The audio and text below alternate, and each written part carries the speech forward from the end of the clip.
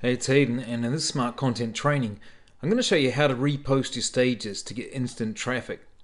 So let's skip on into the back office and I'll show you how to do it. So here we are. Go on over to the left menu, click on Share, click on Smart Content, and then click on My Stages.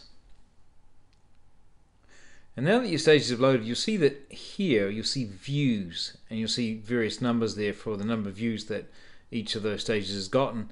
And what you can do is you can filter them. This is what I tend to do, is filter them from high to low. So click on views.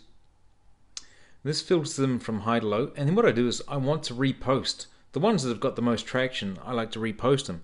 So what I do is I click on here on the name, and then you can re-edit this if you like, or add different hashtag to it if you like. But for this demonstration, I just want to click on here, auto post to social, and then click on update stage.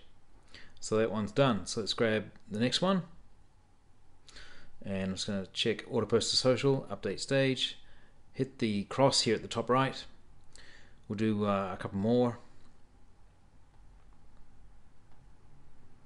And you'll see here that it says here your stage will be posted to your social media accounts in the next 5 to 10 minutes. And then we'll get out of there. So as you can see, just probably in the space of what, a minute, I could probably repost at least 10 to 15 stages.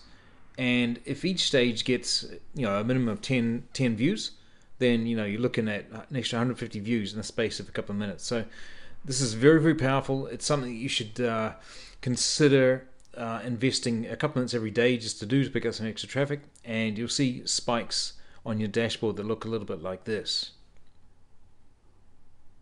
Here we go.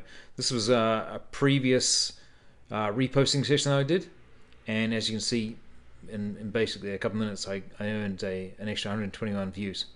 So that's, if you have extra time, there's a great way to get more traffic for yourself. Thanks.